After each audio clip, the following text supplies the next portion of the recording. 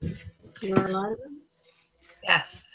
Hi guys, it's Amanda, and it's not 10 o'clock, it's 9:15 because I forgot about daylight savings time, but I am here with Fiona from Reads Hi. and we are going to discuss the book Roomies by Sara Zarr and Altebrando. Okay, you did the review this time. I did it last time. Okay, so am I just saying what I gave it, my general review? Yep. I think I gave this, oh crap, I think I gave it 4.5. Let's just double check that. What did you give it for stars? I gave it a 4. Okay, yeah, I think I gave it a 4.5. Let me just double check. I find it really. This is gonna be a wee like blurby bit, but I find it really annoying in Goodreads. You can't do half a star. Yeah, I know. So That's what I ended everyone. up giving it. That's why I got a 4. Yeah, I gave it. So I always rate it up. So I gave it 5 on Goodreads, but in my review I write 4.5 out of 5. Okay. But I feel like I should rate it on the. I should round up because that's like only fair. I feel like. Okay. Like you, if would you have given it 4.5 or would you have given it 3.5? I would have given it 4.5. See, so because I rounded up and you rounded down, we made it an even number. See, it all works. That's why you're the maths person, dear. There we go. All right, so I gave it 4.5 out of 5 stars. I think I gave it that I was like in a really good mood to read this. It's just such a light contemporary, and I think that that's what I needed. I wasn't really in the mood for something heavy and intense, so it was the perfect time. It read really quick because it was told in emails as well as the traditional writing, so it felt like it was going a lot faster. Yeah. And I just thought that this was really a nice book, like about what it means to have a friendship. And this, sorry about this with the sun. I look so angelic. I almost shut the window. You can say what you gave it. Okay, I gave it a 4 out of 5. Really enjoyed it. It was a good book. Again, like Amanda, I thoroughly enjoyed the fact that it was told via emails and just normal narrative. I liked that there were like multiple people involved in it. It just didn't stick to the two main characters. You had other characters who were telling their stories as well, which I found really, really good. So you didn't kind of get bogged down in just the friendship type of thing. It gave you an idea of what it is like when you have applied to university and that was well done. And you have been assigned a roomie that you don't know if you haven't. Because I know that I think in America, some people, I think as well in the UK, that you go to university, if you're going to the same university as a friend, that you can ask to be assigned a room together. Yeah. So it was really interesting. These two people didn't know each other. I think it showed you how you can go about trying to organize things for your room, such as decor, etc., etc. I thought it was a really good premise because, as far as I'm aware, there have been no other books written like that. No. Yeah, I haven't come across any. No.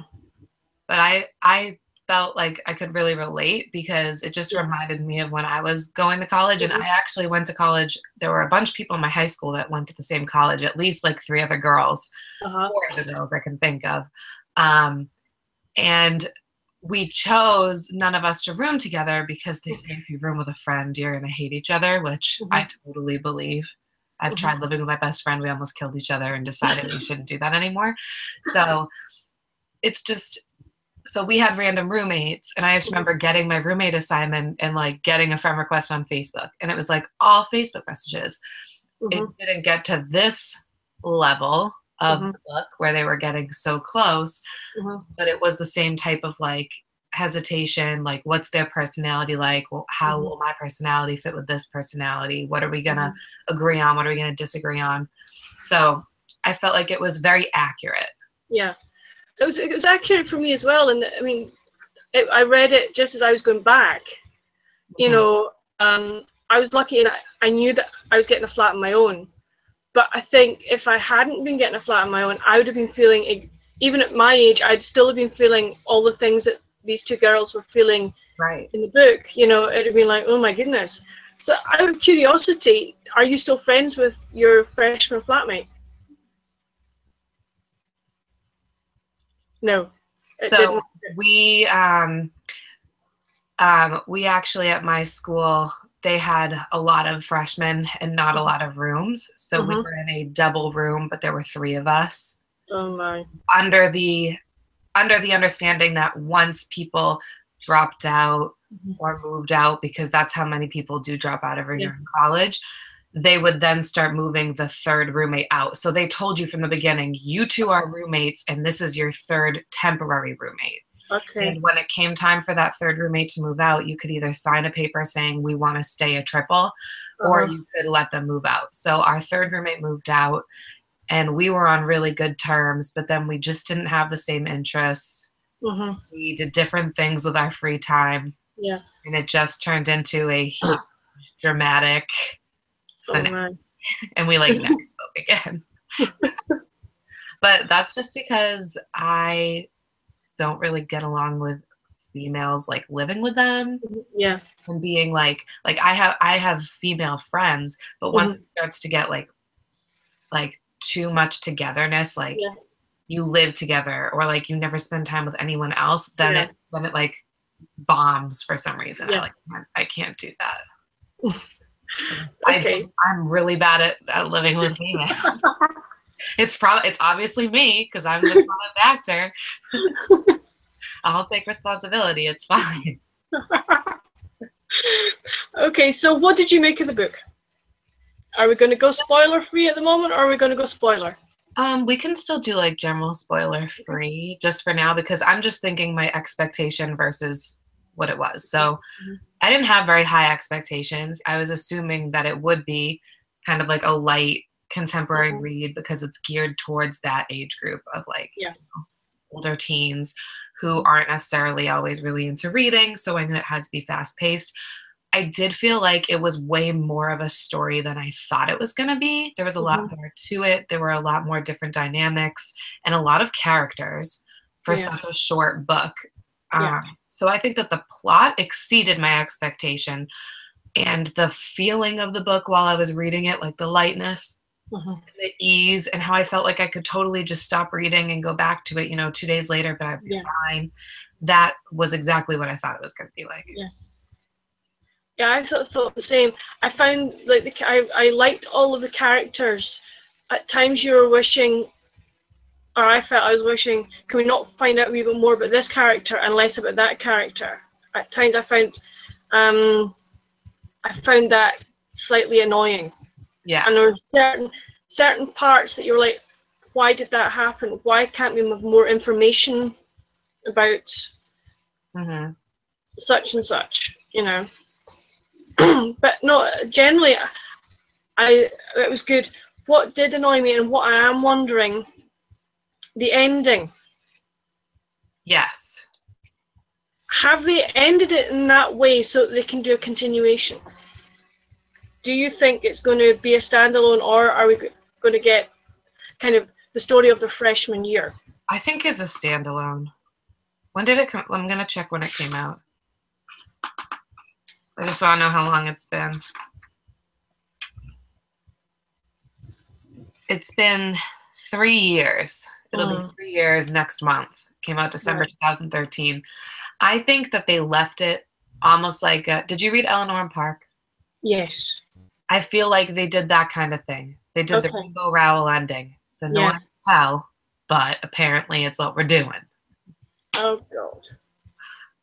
Right. Because I'd like to know what, as soon as they saw each other, what happened. Even if he's been given... to be finished.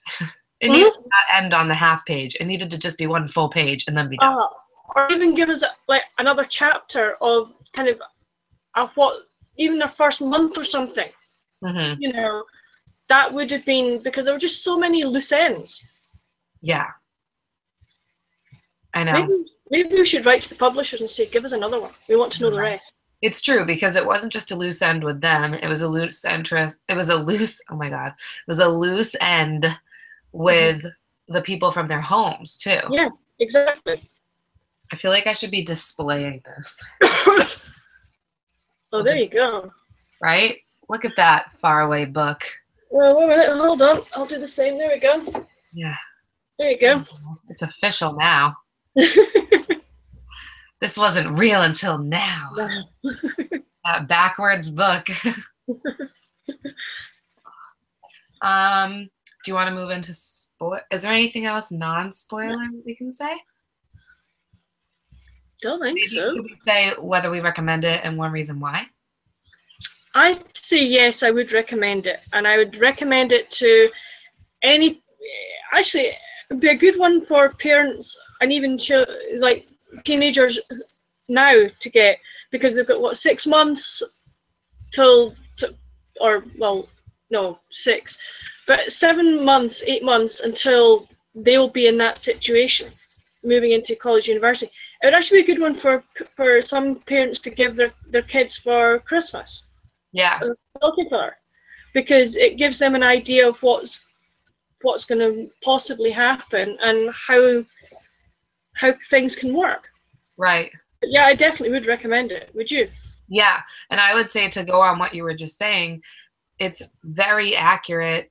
Like, everyone will find at least one thing to relate to, whether it's the emotions that the people are feeling, whether it's something that happened, because obviously a lot of the things in this book are not typical of what you would have happen in your life, but there are so many aspects of the situations that are real that I feel like anyone could find something to relate to in it. Exactly. So, yeah, I would recommend it, just because if you're already like an adult and you already did this, or you wanted to go to college but you didn't, like, you can still read it and find something that will bring you back to that time. Yeah. Or like how you are, if you're going back to school as an adult, you're still going to be able to relate to it. And I just think that, yeah, everyone can get something out of it. And it's such I keep saying easy read, but not easy like literally, No. emotionally, like to get through. Yeah. It's easy to get through. So yeah. I think that it's something anyone could read. I mean, it does touch on various emotions. It touches on various aspects of life that everybody is going to be able to, as you say, going to be able to relate to and have thoughts and feelings about. So definitely a good book for people to read. Right. All right, we can move into spoilers if you want to. Okay, so I wanted to know why now, guys. I can't remember which one it is. Why Elizabeth's father left. I'm sorry, that was just like all up in the air. He left. It didn't work. The gay dad, right? Yeah, the gay dad. I was like, come on, that sort of annoyed me, in that sort of side of things was kind of brushed under the carpet in many ways. Because like, yes, he left because he was gay. That was the end of story. Yeah, and they made him, the character they made him out to be made you doubt if that was why he left. Because at first I was like, oh, he must have left because it was like a scandal. Like, he came out and the mom was mad, so he got away and left them alone. But then he's such an asshole, basically. Yeah. His daughter, and lies to her, that you're like, wait, maybe he didn't leave because he had to. Maybe he left because he wanted to. And they never actually address it. They just like, I think that they wanted us to think, like, to second guess his motives for leaving. Because he probably said, I'm leaving so you guys can, stay, and it's for your mom, and blah, blah, blah, blah, blah. But really, he probably just wanted to leave. And the mom seems to go along with it for her daughter's sake. Yeah. Like, go along with his lies just so she doesn't have to know he's lying. Yeah. And I mean, you feel sorry for Elizabeth. You really do. Here she's thinking that her dad's going to be this wonderful, great guy. And he isn't. I mean, the fact that he lies to her, that he's supposed to be in Italy and he's not there. Yeah. Just come clean. If you didn't want her to be there, just turn and tell her. Yeah, I know. And that made it even worse, because then she caught him, and then he just didn't even care, really. It was he got me. I'm not gonna say. This room is fun, so whatever. So yeah, that annoyed me. Yeah, no, I agree. I 100% agree. And I can't remember, what was the story with the other one's dad? the other one's dad was he not having an affair with, no, he wasn't having an affair, was he? He was just he was a workaholic. Lauren's parents are basically workaholics, and she's helping to bring up the family. Yeah. But but I loved the cute little emails he would send. Yeah. I thought that was just so I didn't sweet. like how they like touched upon it and it was like, ah, and then it happened like once. Yeah. I know, it's like it would be nice to kind of make more of that. Yeah, because it seems like they were going to when they went into the detail about it. Like, that's so sweet. And then like one time later in the book when she's depressed, it's just like, hey, but that's never again. I did like the fact that her mum and dad realized how much they were relying on her. And they said to her, right, okay, no, since you're going to college, we want you to be free, and we're giving you, basically giving you freedom before you go. And she didn't like it. I found that really, really interesting. Yeah. And I kind of relate to that because my brother is on the autism spectrum. So when I was growing up, like things we would do would revolve around like if he would like it and things like that. And I remember once I was like, you know, basically sat down with my parents and was like, I feel like, you know, just because of this, things revolve around him. And like, I want some time to do things I want to do too. And like, I think they reacted in the same way. Like they felt so bad about it that it was like, yeah, whatever you want to do, like, we'll do it, blah, blah, blah. And I was just like, oh, well, I don't want like, I still want him to be a part of it. I just wanted you to recognize it and acknowledge it kind of thing. And I feel like that's how she was too. It was like, she didn't want to not spend time with her family. No. She wanted someone to be like, you're right. You should have, like, you should be able to do what you want. And you don't have to do what you want, but you can decide if you want to kind of thing. She just wanted like the right to choose, I think. I think so, yeah. And I'd be really interested to find out what happened, you know, in that situation when she actually once she moved into her dorm room. How did her parents cope? How did she cope, more importantly, you know, without having to deal with her siblings? I think that would have been really, really interesting to find out. Yeah. And I feel like she was the type of person that like she would go home all the time. You know what I mean? Yeah. What was I just gonna say? Oh, at the end, don't they say they're gonna bring back her brothers and sisters, but then they don't? As far as I'm aware, it's just the two girls at the very end of it. It's like I thought that the parents were like, we're gonna bring the rest to say goodbye, blah blah blah, and then I saw it like the next page was like, I didn't have them bring them back. I knew it would be too emotional or something like that.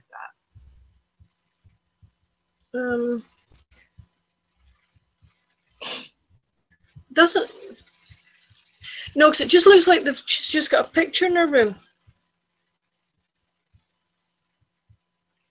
Yeah, it just looks like that she's got a few pictures in her room, and they haven't brought the kids back.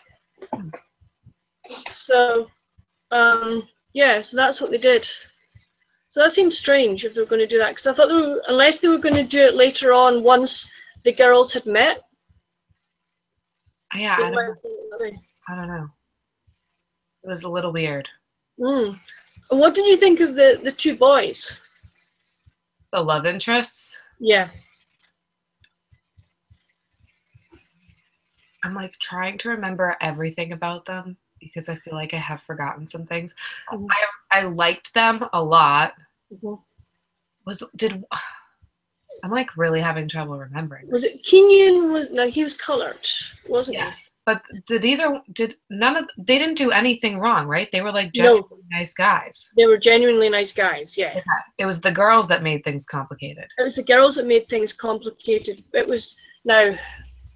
was Lauren who found out that Elizabeth's dad wasn't in Italy. She let Elizabeth know, and things blew up at that point because Elizabeth went off her nut at that one, going, "How could you do this to me?" etc. Yeah. Lauren was like only trying to be helpful. So I liked. Which boy did you like better? I actually liked Kenyon better. I thought he was Not that the other one, can't even remember the other one's name. That's how good it is. I thought he was nice. I also like the fact that his parents were so nice towards Elizabeth as well. Yeah, I thought that was a really nice sort of connection type thing. Yeah, I feel like everyone's name. Heck. This is bad. We're doing a live show and we can't even remember the ruddy characters. Such a problem, right? Wait a minute. Okay, Mark? right, okay. Mark? Uh-huh. Now he is. Yeah, Mark. Is Mark he's is the one whose dad is cheating with her mom. So he's Elizabeth's boyfriend. So Kenyon is Lauren's boyfriend. Yes. Yeah. So. Yes. Because remember Lauren's parents when they meet him and he's like he's black, so they're like acting all different. Yeah. Exactly. Trying not to be different. Yeah. So I liked him. I liked Mark as well. I thought he was very good. The fact that he stood up to his dad and said, right, you've got to stop this affair you're having with Elizabeth's mum. I thought that was really well done. Not many people his age would have the guts to do that. But I was thinking that it wouldn't work because I was like, his dad's such a jerk. He probably won't even care and he'll be like, screw you. So I find it that believable that he immediately just stopped. I'm gonna stay laying down now. Turn it so that's it. There you go. Oh, yeah. I don't know that he would have just done it immediately. I think he would have spent time to think about it. Exactly. You know. But I have to say I like Kenyon. I liked his dad and his mum. The fact that they were like so welcoming to Lauren. Yeah, so that was good. Yeah, I think I liked Kian more because he was just like kind and like what am I trying to say? I'm having like a really hard time with language today. That's because you've had an hour's late. Really transparent. Yeah. Just open and honest, and like he didn't care if what he said was something he should be like nervous to say. Yeah. And I felt like Mark was also like that, but more reserved. Like Mark gave off like the typical cool bad boy vibe at the beginning, like when he had like, cool friends and the girl with the attitude. It was like, oh, he's the typical like friends are a problem and judgmental and you're a bad boy and you don't care what your parents think of you because you hate them. And whereas Keenan was more of like a different. Yeah, he was more family orientated. Yeah. In many ways. But they were both good people. They were. I just liked the way that Kian like approached situations and acted more in a romantic way. Yeah. Do we think that the romances would continue while they're at college, or do you think that's going to end up being a big bust? I don't know, but again, I would have way more faith in Kian. Yeah. Because I feel like he's, again, just like for some reason, like he has good role models. His parents are role models, and he seems like to have that be very important to him, that relationships are strong and continue, whereas Mark is kind of jaded. They're both jaded. They both have parent problems. Yeah. And I feel like they would struggle. They could definitely stay together, but it would be hard because they both have problems because of their parents. Yeah. Okay. What do you think? I think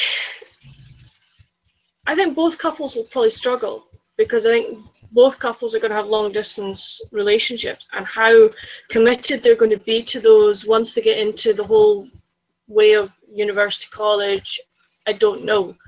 I would, in my heart of hearts, you hope that they both succeed. Yeah.